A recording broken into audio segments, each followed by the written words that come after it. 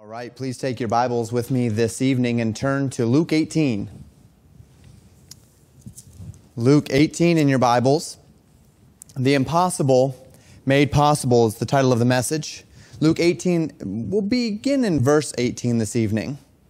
Luke 18 has been for us a bit of a theological journey. It began with a call to persevering prayer, examined as we considered the parable of the unjust judge and the persistent widow woman. Jesus then at the end of that parable asked a question.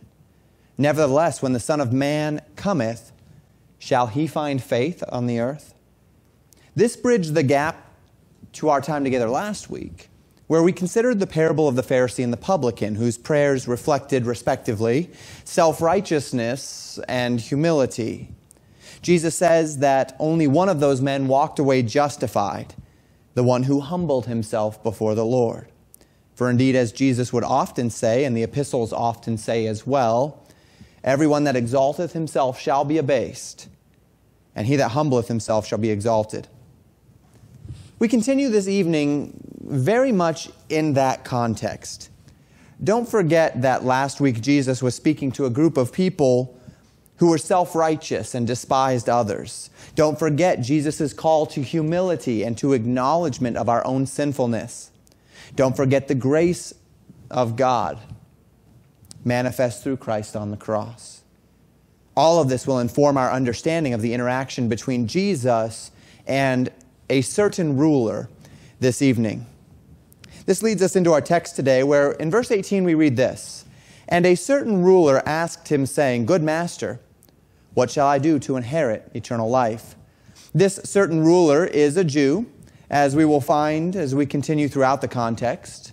We will also find that this ruler is quite genuine in his question, as opposed to the Pharisees, who are regularly thinking up questions intended not to be genuine, but rather to entrap Jesus, to lower his estimation in the eyes of others.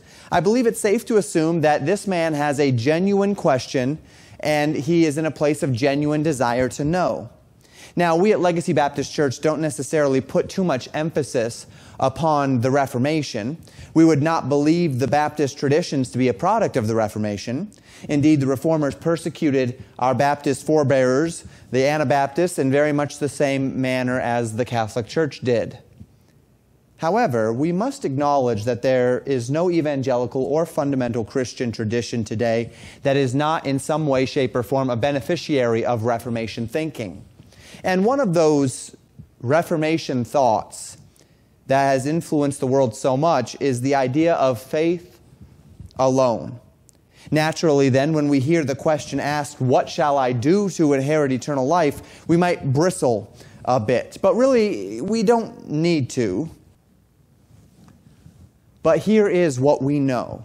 The Bible says in Ephesians chapter 2, verse 8 and 9, "For by grace are ye saved through faith, and that not of yourselves. It is the gift of God, not of works, lest any man should boast." Jesus' answer, as it is going to come up here in the next little while, is not an answer that is intended to teach us that there is some works basis for salvation. What he is going to do instead is he is going to draw this certain ruler out where he is. He is going to draw this ruler out in an understanding that this ruler thinks there is something he can do to get to heaven, and as we'll see, he actually thinks he meets the qualifications of sinless perfection until Jesus makes it very clear that he does not. Jesus is trying here to get the man lost. He's not attempting to tell the man that he will actually be saved by works, much rather by faith, and we'll see that as we walk through.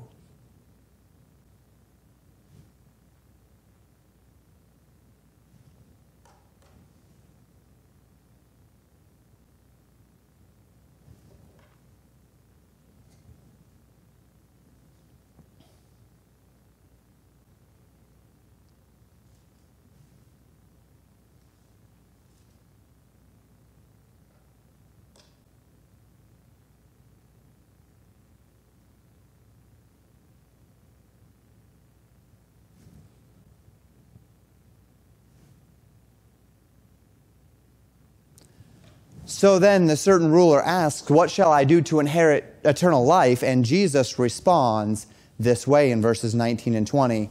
And Jesus said unto him, Why callest thou me good? There is none good save one, that is God. Thou knowest the commandments. Do not commit adultery. Do not kill. Do not steal. Do not bear false witness. Honor thy father and thy mother. Jesus begins by asking an interesting question. Why callest thou me good? This is not a rebuking question, not a, how dare you call me good? There's only one good, and that's God.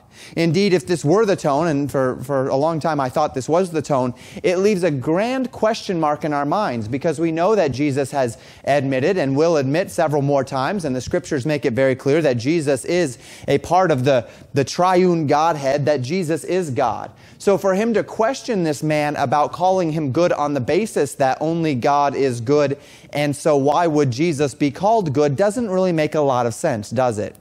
But that's not the tone, that's not the manner of Jesus' question here. The tone is not rebuking, how dare you call me good, only God is good, but rather a inquiry.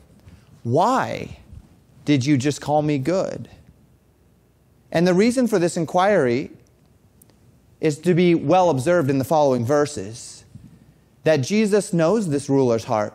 He knows this ruler does not regard him necessarily as God. This ruler regards him as a teacher. And as a teacher, he is either good or he's bad. And Jesus is emphasizing the idea here that all goodness comes from God. You just called me a good teacher, Jesus says. And there is none good but God, which means you are implying that I, as a good teacher, am from God. Why did you just call me a good teacher? Why did you just call me good master? Any goodness that you and I have is only to the degree that it reflects the character of God. To that end, our goodness is only God's goodness in us. And if this ruler sees in Jesus God's goodness, as he should, since Jesus is God, then we would expect that this ruler would take the words of this good master to heart, that he would accept them as words from God, that he would not be skeptical of the words of the good master, because the good master is good, and there is none good but God. So Jesus is not curious as to why he called, this man called him good, because for some reason Jesus feels as though he should not be called good. Jesus is curious as to why this man calls him good, specifically because of this man's disposition toward him. How could you both call me good, admitting I'm from God, and then also perhaps question my teaching? So Jesus continues with his response then, and he says this, Thou knowest the commandments. You know what you must do to enter the kingdom. You must keep all the commandments. You must be sinlessly perfect. And he lists 5 of the 10 commandments. Don't commit adultery. Don't kill, that word being more specifically in the Greek and Hebrew, murder. Don't steal. Don't bear false witness, lying about the actions of another, and honoring your father and mother. Jesus gives 5 of the 10, ones which have a basis in moral action. And Jesus is not wrong here. Last week we considered in our message together Romans 3. And there we learned that by the deeds of the law no man is justified, but we made special note of the fact that this is not because the law is insufficient. It's not because the law failed that no man is justified in God's sight, but rather because man fails at keeping the law. Man is incapable. Therefore, yes, the law fails in accomplishing its purpose, but not because the law is flawed, but because mankind is so flawed he can't keep the law. Indeed, Paul says in Romans chapter 7, verse 12, Wherefore the law is holy, and the commandment holy and just and good. So Jesus' answer is not wrong here by any means. In fact, the answer is the answer that the law gives. But as we see throughout the New Testament, this answer is intended not to cause man to say, oh, okay, if I need to keep the commandments, then I can do that. But rather, it's intended to cause a man to realize just how far short he falls. He's supposed to say not, okay, I'm good, but rather, uh-oh, I'm in trouble. There must be some other way, or else I have no hope. But notice this certain ruler's response. And he said, All these have I kept from my youth. So the ruler is listening. Jesus says, in order to inherit the kingdom of God, you must be perfect before the law. And the ruler's, yep, commit adultery, honor father and mother. Yep, okay, that's good, check. What else? And you might see Jesus, if you were there, just his eyes cross for a moment as he thinks, wow, this man just said that he's got it all down, that he's done all of these things. He doesn't get it. He doesn't get that he's a sinner. He doesn't get it. He hasn't perhaps heard Jesus' Sermon on the Mount, that if you lust after a woman in your heart, you've committed adultery with her already. But even aside from that, to say that he's never dishonored his parents, these sorts of things, wow, what a claim, what a statement. But what is interesting about this, now Jesus is obviously not surprised, right? Jesus knows the hearts of men. But what's interesting about this is that Jesus doesn't just rebuke him here. Instead, he adds to the scenario to help this man realize that he doesn't really get what he's saying, that he's not really as good as he thought he thinks he is. Look at verse 22. Now when Jesus heard these things, he said unto him, Yet lackest thou one thing. Oh, good, I'm glad that you've kept the commandments. But I think you're missing one thing that you need to get into the kingdom.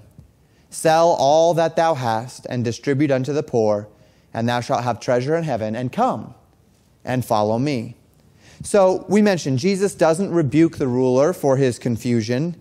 He doesn't even really refute his confusion. He assumes the man to be genuine, but knowing this ruler's heart, he knows that this man has a particular weakness, and that weakness is that he loves money. So he simply replies, okay, just one more thing to do. Sell all that you have and distribute it to the poor. Lay up your treasure in heaven instead of on earth, and come and follow me. Once again, we know that this is not a requirement for a man to be saved. He doesn't have to be poor to be saved. But if a man is unwilling to place the promise of the gospel above his love for the things of this world, then he has not received the gospel. We'll talk more about this as Jesus hits on it. We read of the man's response in verse 23. And when he heard this, he was very sorrowful, for he was very rich. The man was very sad when he heard this, because he was a rich man, and he loved his riches. While he was willing to temper his morality, while he was willing to conform his actions to some basis of morality in order to get to the kingdom of heaven, when the kingdom of heaven asked of him the things that he truly loved in this earth, he'd perhaps never, like many second and third generation Christians, perhaps he'd never really built into himself a love for covetousness or for stealing or a habit of disobeying his parents, those sorts of things, because of maybe good discipline in the home and a good environment and such. But what he had not done was develop a love for God that compelled him to love God above everything. He had simply found his outlet for loving the world, not in covetousness, found his outlet for loving the world, not in disobedience to parents, but he had found his outlet for loving the world in money. And he wasn't prepared to temper his greed and his love of money for the sake of the kingdom. And so we read verses 24 and 25. When Jesus saw that he was sorrowful, he said, How hardly shall they that have riches enter into the kingdom of God? For it is easier for a camel to go through a needle's eye than for a rich man to enter into the kingdom of God. Jesus sees the ruler's reaction, that he is wrestling between his love for money and his love for God, that there is a battle in his heart over the priorities of this life and the priorities of the life to come. And he tells those listening, How hardly shall those with riches enter into the kingdom of God. It's a difficult thing. It's an uphill battle for the wealthy to come to faith in Jesus Christ. And not just the wealthy. We'll talk in just a few moments. The wealthy, the honorable, the powerful, the intelligent. In fact, Jesus says, it is easier for a camel to go through a needle's eye than for a rich man to enter into the kingdom of God. Now, I'd like to take a moment and park on this concept, to park on this statement. There are many people who have been confused over this statement because the plain reading of the concept is so fantastic that people have sought for some other explanation. And there have been many explanations given as to what this might mean. The most plausible, though one that I still disagree with, is found in Lord Nugent's Lands, Classical and Sacred, who mentions that in some modern Syrian towns, the narrow gate for foot passengers at the side of the large gate where bigger things would enter was known as the needle's eye. In order to get through it, particularly if a camel were going to get through it, all of the baggage would have to be removed from the camel, and he'd have to crouch down and he'd have to scoot himself through if you were going to get a camel through this needle's eye. So the idea being, as it parallels, that you would have to lay aside your burdens and enter in only by yourself. That's the idea. And many have committed themselves to this interpretation. And that's fine. I'm not fully convinced of it for several reasons. First, it's very uncertain whether or not this term for a little gate, a needle's eye, was known in ancient times. There is no reference to such a gate in any ancient manuscript or in any ancient description of a city. The question becomes, was it called the needle's eye because of this parable, or was Jesus giving this parable because they knew of the needle's eye? We see no reason to believe that anyone knew of a needle's eye gate at that time in history.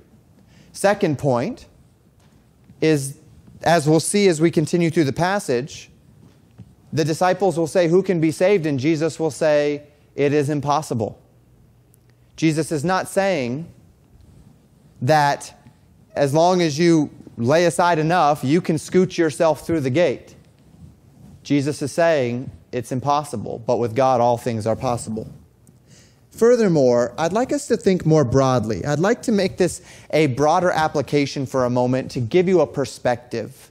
I'd like to exhort you to always be cautious when your understanding of a Bible teaching requires you to know some element of culture that the Bible does not teach.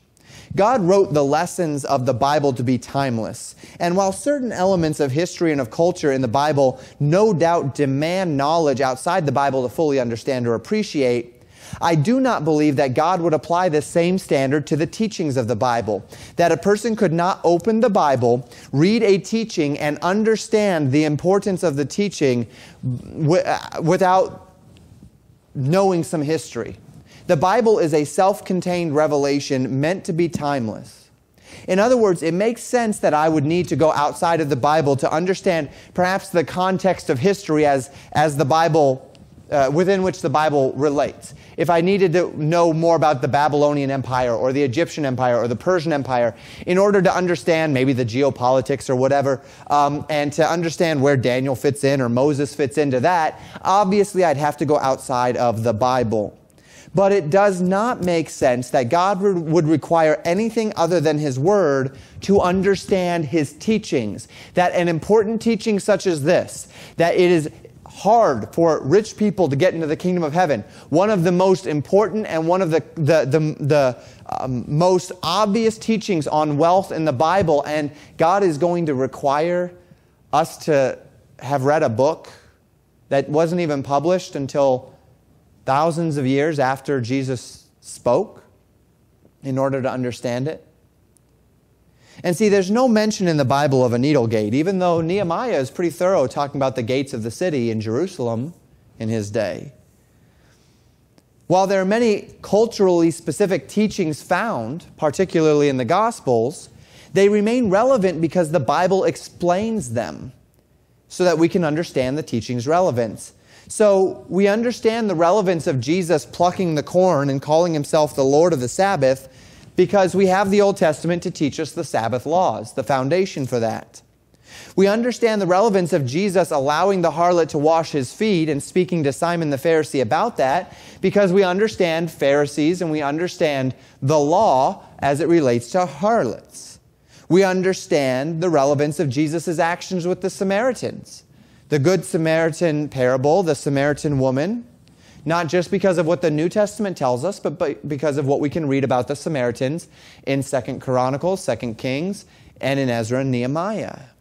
In each of these cases, there's a historical context which can help us. If I dig into the history of the Pharisees and how they came about during the intertestamental period, if I dig into the history of the Samaritans and their interaction with the Jews during the intertestamental period, if I dig into the elements of the 613 laws that were established in the Jewish code and all of these different elements, then I can learn more. If I go to the Torah, to the Tanakh and the Mishnah and such, I can learn more.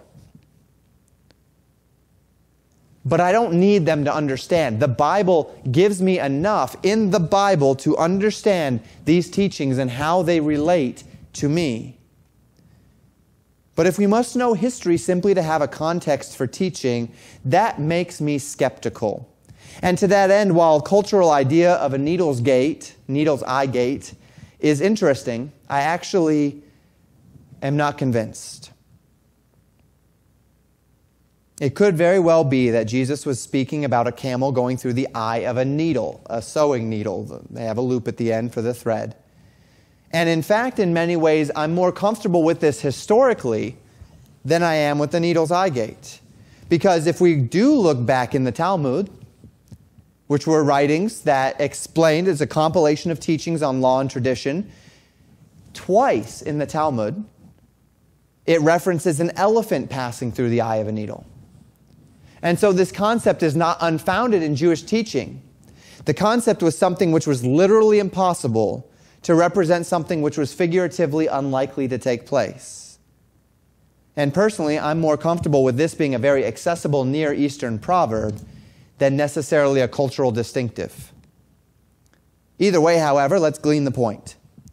It is difficult for rich people to enter into the kingdom. Now, we mentioned this context just in passing last week. Let's settle some of the gospel's teaching as it relates to the wise, the powerful, the rich, and the gospel of Jesus Christ. And I'd like us to first go to 1 Corinthians chapter 1, where Paul writes in verses 19 through 29, a bigger chunk of scripture here. He says, "For it is written, I will destroy the wisdom of the wise and will bring to nothing the understanding of the prudent. Where is the wise? Where is the scribe? Where is the disputer of this world? Hath not God made foolish the wisdom of this world? For after that in the wisdom of God, the world by wisdom knew not God. It pleased God by the foolishness of preaching to save them that believe. For the Jews require a sign, and the Greeks seek after wisdom. But we preach Christ crucified. Unto the Jews a stumbling block, and unto the Greeks foolishness, but unto them which are called, both Jews and Greeks, Christ the power of God and the wisdom of God. Because the foolishness of God is wiser than men, and the weakness of God is stronger than men. For ye see your calling, brethren, how that not many wise men after the flesh, not many mighty, not many noble are called. But God hath chosen the foolish things of the world to confound the wise, and God hath chosen the weak things of the world to confound the things which are mighty. And base things of the world and things which are despised hath God chosen, yea, and things which are not, to bring to naught things that are, that no flesh should glory in his presence." So last week we mentioned that God's economy is an economy of humility. That weakness, meekness, deference, humility, submission, this is the currency with which God operates. As such, there is a natural conflict that arises in the heart of those who have great loyalty to the things of this world. For the very ambitious, what happens when the gospel comes into conflict with your ambition? I'm not saying that you can't believe the gospel and be ambitious, but when the gospel and your ambition actually come into conflict, and you have to either set aside the gospel or you have to set aside your ambition, which one will you choose? Because you can't have both. For the very powerful, what happens when the gospel comes into conflict with your power? Which will you choose if you can't have both? For the very popular, what happens when the gospel of Jesus Christ comes into conflict with your popularity? Which will you choose if you can't have both? For the very intelligent, what happens when the gospel of Jesus Christ comes into conflict with your intelligence? Which will you choose if you can't have both? And for the very wealthy, what happens when the gospel of Jesus Christ comes into conflict with your wealth? Which will you choose if you can't have both? Paul tells us in regard to might, nobility, and wisdom what Jesus tells us in regard to wealth. That those who have the greatness of this world will have a harder time yielding it for the future promises, the invisible promises of the kingdom. That the battle of faith is fought more violently in the hearts of those who have more to lose by yielding their loyalty to this world. But all who stand in heaven one day, whether they were rich or poor, whether they were great or mighty, all who stand in heaven one day will stand there by faith, lest any man should boast. And if no flesh will be able to glory in His presence, then it stands to reckon that those who get there must yield their right to have glory if they are going to get to heaven. So that no man will be able to say, I got to heaven for my might. I got to heaven because of my intelligence. I got to heaven because of my riches. To this end, James writes in James chapter 5, verses 1 through 6, Go to now, ye rich men, weep and howl for your miseries that shall come upon you. Your riches are corrupted, and your garments are moth-eaten.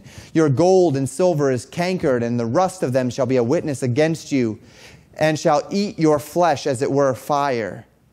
Ye have heaped treasures together for the last days. Behold, the hire of the laborers who have reaped down your fields, which is of you kept back by fraud, crieth.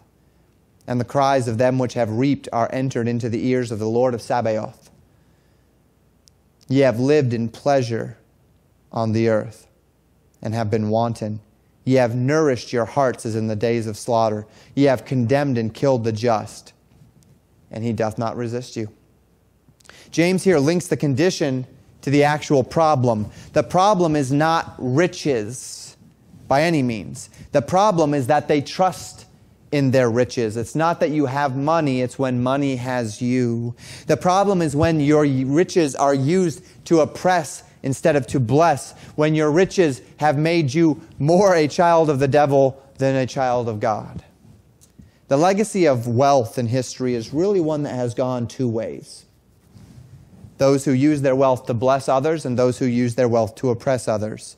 And while both have always existed, the greater legacy of the wealthy has always rested in oppression, not blessing. The greater legacy of the wealthy has always been selfishness, not selflessness. And James warns that those who fulfill this stained legacy live in pleasure on this earth at the expense of the world that is to come. They put their love upon this world, and this world is what they inherit. Only this world is fallen, corrupted, temporal, and passes away, which means all that they inherit will pass away.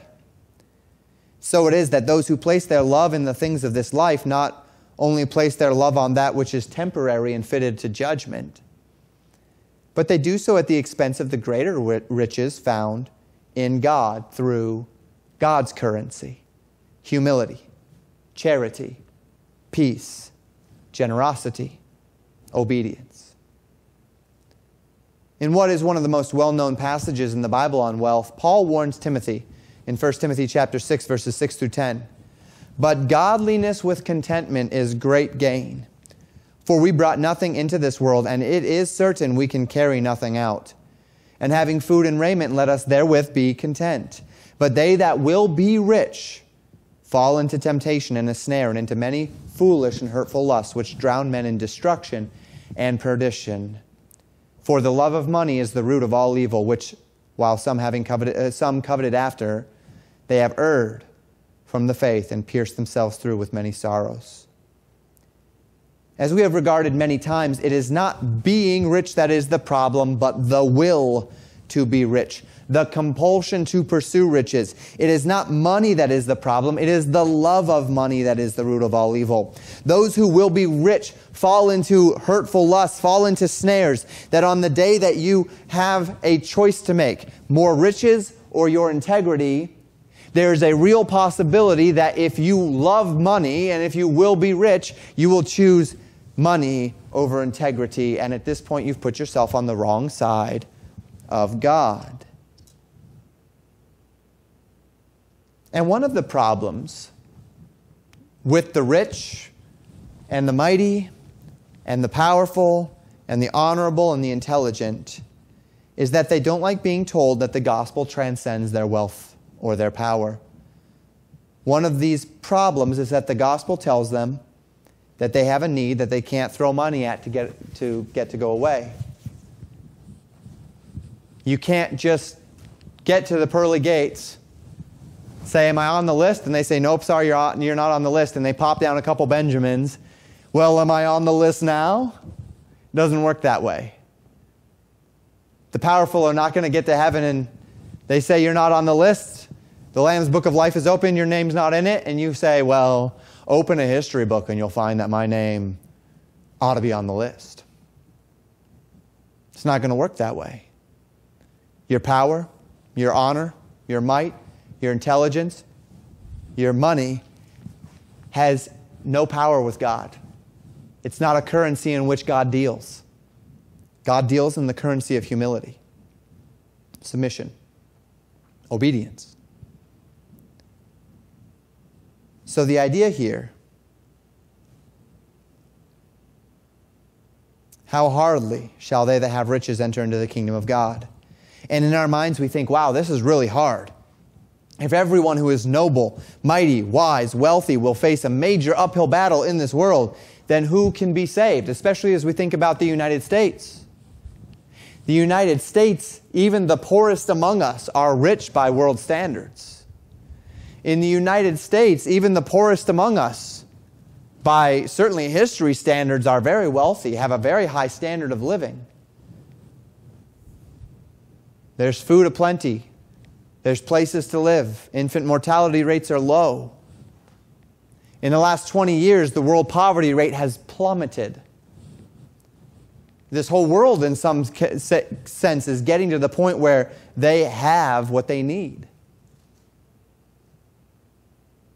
So then who can be saved? Really? Only the dumbest, the poorest, and the weakest among us? Is the kingdom really that exclusive? Is it really that elusive? This is what the disciples were thinking. Look at verse 26. And they that heard it said, who then can be saved? If this is true, if it is so unlikely that the wealthy will enter the kingdom of heaven, who can be saved? Note Jesus' answer in verse 27. He said, these things which are impossible with men are possible with God. If it were just up to the rich man to objectively evaluate the promises of the material as opposed to the promises of the spiritual and make his decision, it would be impossible. If it were just up to the wise men to objectively look at the evidence of the physical as opposed to the evidence of the promises of the immaterial and to make a decision for Christ, it would be impossible. If it were just up to the mighty men to objectively see the benefits of submitting to the greater might of God, it would be impossible. If it were just up to the noble man to be ready to lose his nobility in this world to gain a kingdom that he cannot see, it would be impossible. But here's the thing. God is a God of the impossible. It isn't just up to us, is it? It is not up to me to establish my own righteousness. There is a God that is bigger than me. God is not just a passive Savior who only points the way. Jesus did not come to point the way to salvation. Jesus came to lead the way to salvation. God is active in the process of leading others to Him. And He calls the wealthy just as He calls the poor. And He calls the mighty just as He calls the weak. And it might be easier for the weak man to hear that call and say, I need that because they have nowhere else to go. And it might be easier for that poor man when he hears the call to say, I want that because he has no promise of riches in this life. But that doesn't mean Jesus isn't calling the wealthy, the powerful, the mighty, the intelligent. And because of that, there is a possibility, because what is impossible with man is possible with God. John 12:32. Jesus said, and I, if I be lifted up from the earth, will draw all men unto me. Jesus is drawing men. And for this reason, if you have in your mind somebody today that you've put on the mental impossible list, You've given the gospel. They don't want it. They're hard. They're cold. They're stubborn. They're stern. They don't want to hear it. They've rejected it. They don't want you to mention it anymore. May I tell you this? It's not impossible with God. Pray for them. Because what is impossible with man is possible with God. And our God is a God of miracles. It is overcomable through the power of the God of all flesh. The things which are impossible with men are possible with God. And a loving God who aches to see all men saved, so that 2 Peter chapter 3 verse 9 tells us that God is not willing that any should perish, but that all should come to repentance. There is indeed great hope of salvation even among those who might be considered least likely, even among those who have an uphill battle to receive it, or among those who have the biggest hurdles to clear. Now at the tail end of this teaching, the disciples are very introspective. And Peter, ever the thoughtful one, speaks up in verse 28. We read this. Then Peter said, "Lo, we have left all and followed thee." We didn't hold on to our wealth. We literally left our nets and fishes lying on the boat, and we came and followed you.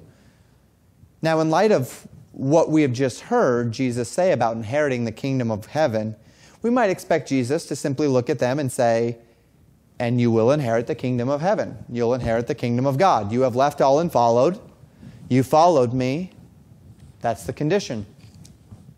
But this isn't really the focus of Jesus' response. Notice verses 29 and 30.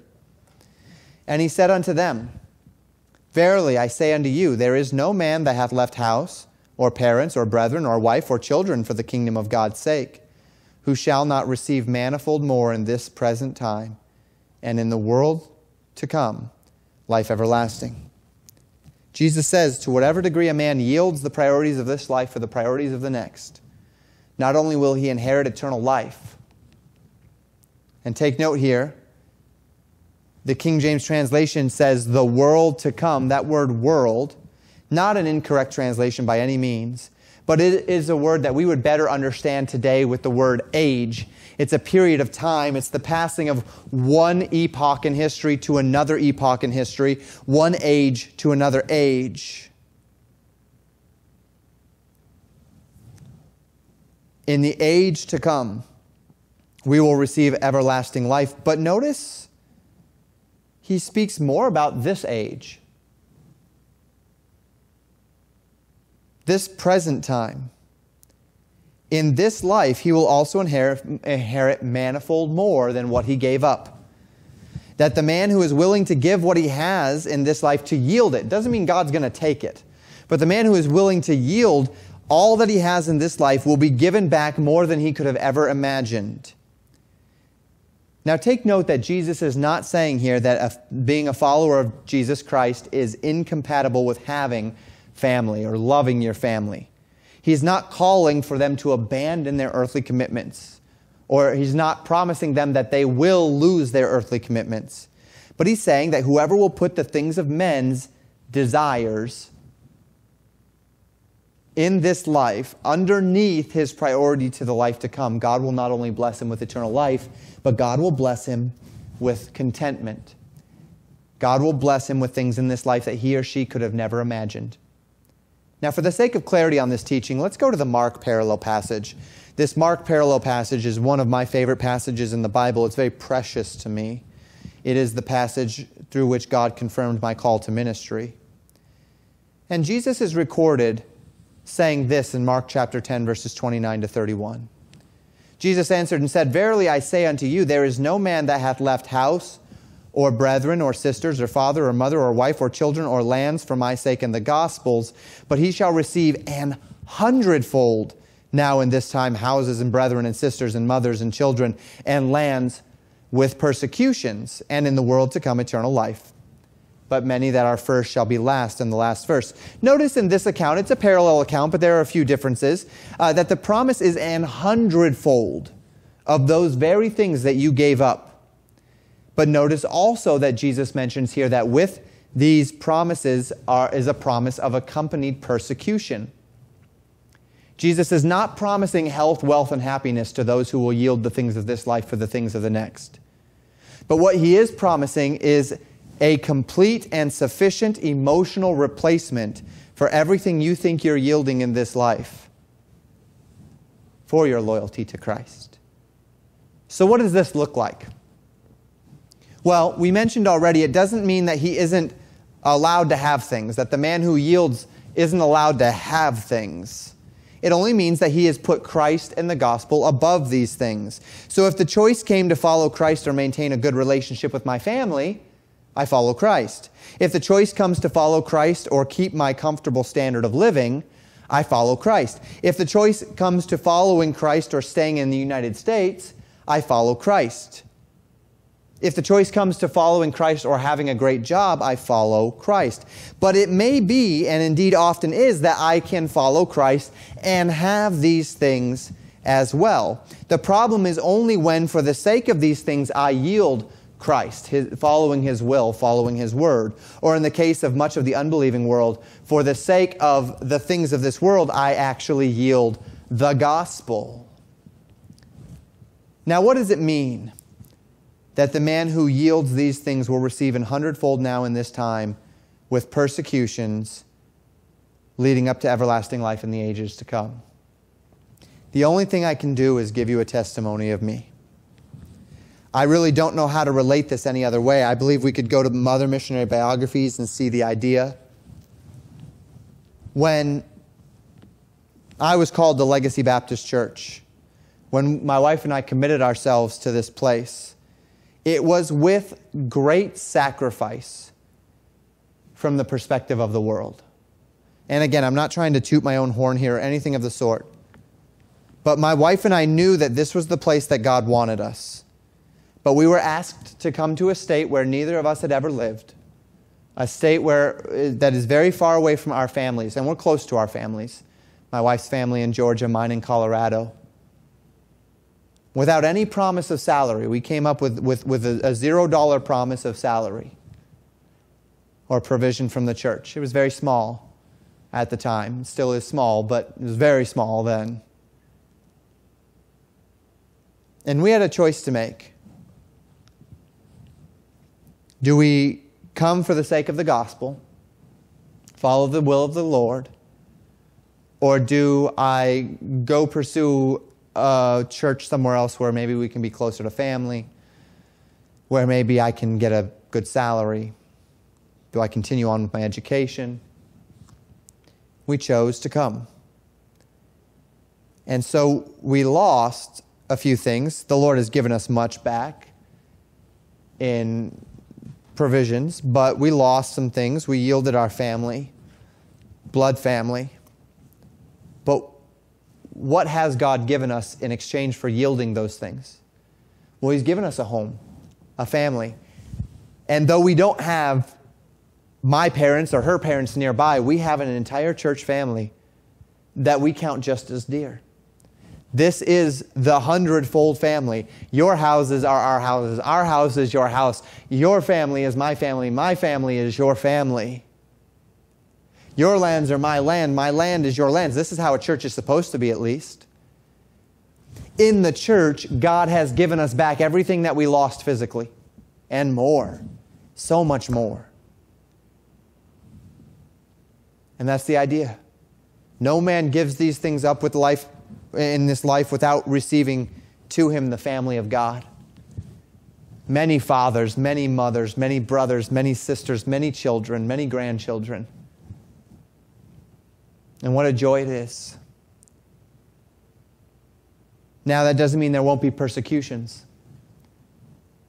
That doesn't mean I might not lose some things materially, physically. That doesn't mean I'm not going to be on the wrong side of hate speech laws. Doesn't mean I'm not going to ever lose the things that I have because of my stand for Christ. But I rest in the confidence that I'm happier here in God's will than I could ever be closer to the things that I have in this life, yet yielding the will of God. And that's all I know, because that's all I've experienced. But that is the message, that is the promise. Let's apply this evening several applications as we close. Number one, The kingdom of heaven is unattainable by man. You know this, I know this. We've talked about the gospel many a time. This certain ruler asks what he must do to inherit eternal life, and Jesus tells him what he must do, which is by every measurement impossible, that he must be sinlessly perfect. He must keep the law, which though this man apparently in his ignorance thought he had done a good job, he recognized quite quickly that he had fallen short of all of the elements of loving God in his heart, because he had a love for money instead. And this leads us to the same inevitable conclusion that it led the disciples. If the tendencies of men lend themselves to fall short of the kingdom of God, who then can be saved? It's impossible on your own. You can't get yourself to heaven. You can't be saved. You can't save yourself. You can't earn it. You can't be worthy of it. But what is impossible with man is possible with God. And that is the message of the gospel, is it not? That you're a sinner, that you cannot get yourself to heaven, that you have fallen short, that you cannot be saved on your own merit. But God, through Jesus Christ, God sent His Son to die on the cross for your sins. He was buried. He rose again the third day, validating everything that He said, that He's alive today, that He offers eternal life to those who will believe in Him, who will place their full faith and trust in the finished work of Christ to save them. I'm not trusting in my riches. I'm not trusting in my good works. I'm not trusting in my church. I'm not trusting in my merits. I'm not trusting that God will know my heart, that God will know my good intentions. I am trusting the fact that I can't get myself to heaven, that I am a sinner, but that God, in His mercy, sent Jesus Christ to pay for my sin, to take upon Himself that which I cannot pay, and I am flinging myself at His mercy to receive forgiveness. And so the impossible becomes possible, not just with God, but through God, by means of His Son, Jesus Christ. And the man who sees the impossibility of his condition and flings himself upon the mercy of God will be given that which he cannot earn or deserve. Point number 2. Beware the snares of this world. We spent time growing in our understanding that it is not a sin to be wealthy or intelligent or to have a position of honor or power. However, we also considered carefully the warnings that these things, when they become the focal point of our life and pursuits, can bring. These things can become a snare to us and can hinder our capacity to follow Christ as we ought. Even for we who are in Christ and so have received the gospel with gladness, the world can become a snare to us. John warns in 1 John chapter 2, verses 15 to 17. Love not the world, neither the things that are in the world. If any man love the world, the love of the Father is not in him.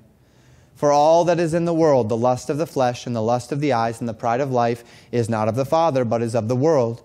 And the world passeth away, and the lust thereof. But he that doeth the will of God abideth forever. The love of the world is not an in or out sort of a thing. I'm not either in the love of the world or I'm out of the love of the world. It's a spectrum of emotions and attachments. And to whatever degree the love of the world fills our heart, it is to that same degree that the love of the Father is not in us. And to whatever degree we love the Father and reject the love of the world is the degree to which the love of the world is not in us. To whatever degree we answer the call of the world in affection, to that degree our affection is taken from the Father and given to the world. Because as we learned way back in Luke, ye cannot serve God and mammon.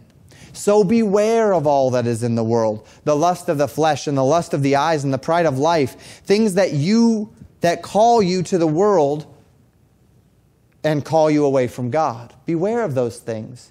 Beware of the things in your life that are competing for your time. Maybe it's television, maybe it's video games, maybe it's amusements, maybe it's fishing, maybe it's hunting, maybe it's spending money, maybe it's pornography, maybe it's gossip. Beware of things that call you away from prayer and the time in the Word. Beware of things that call you away from the church and the assembling of believers. Beware of things that cause you to fail in the distinctives of the Christian life, that would pressure you to give up that which you know is right. Beware of things which ask for your time and your talent and your resources that will divert you from Christ's will. Guard your heart from these things, but remember that many of these things are not wrong in and of themselves. Remember that any virtue can become a vice when it's out of balance. The key, the directive, is to keep things in their proper place, to keep God at the top. So that if God ever did say you need to yield that, you're ready to yield it. So that everything is on the table. That's the call. So let's ask the Spirit of God to search our hearts this evening. Take inventory of our own desires, priorities, and actions. Have we placed our love and loyalty upon anything or anyone to the expense of God's best for us? Maybe it's a relationship that you refuse to leave because the loyalty to that relationship is higher than that to God. Are there things in your heart or life which are compelling you to yield God's best? We spoke this morning of unforgiveness. Maybe it's unforgiveness, bitterness. You don't want to give it up. You want to seethe in your hatred, your anger, your bitterness toward that person. You won't give it up. It's drawing you away from the Lord. It's competing with the Lord. Only the Spirit of God can tell you if there's something wrong.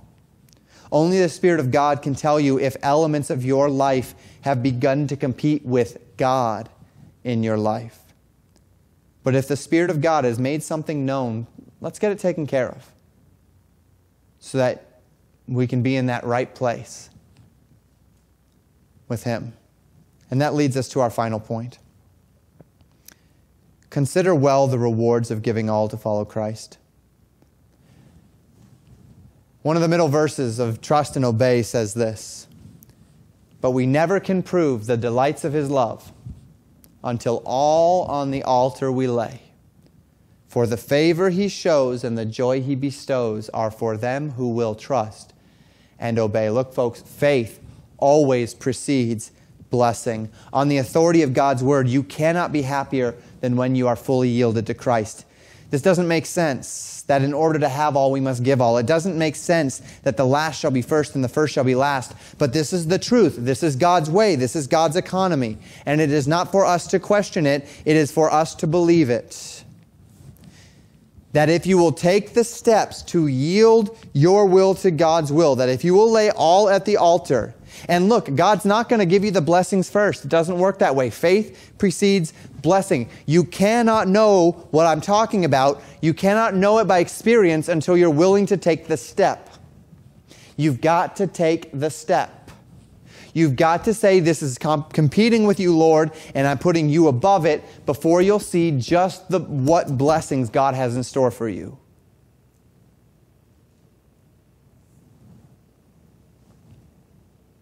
And on the authority of God's Word,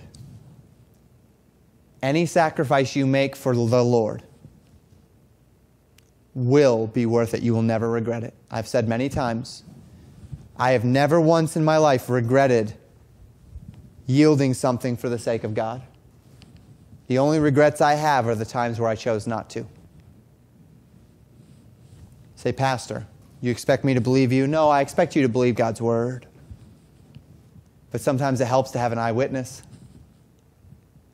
I'll be that. I'll be that one that tells you this works. It does. Oh, believe me, it does.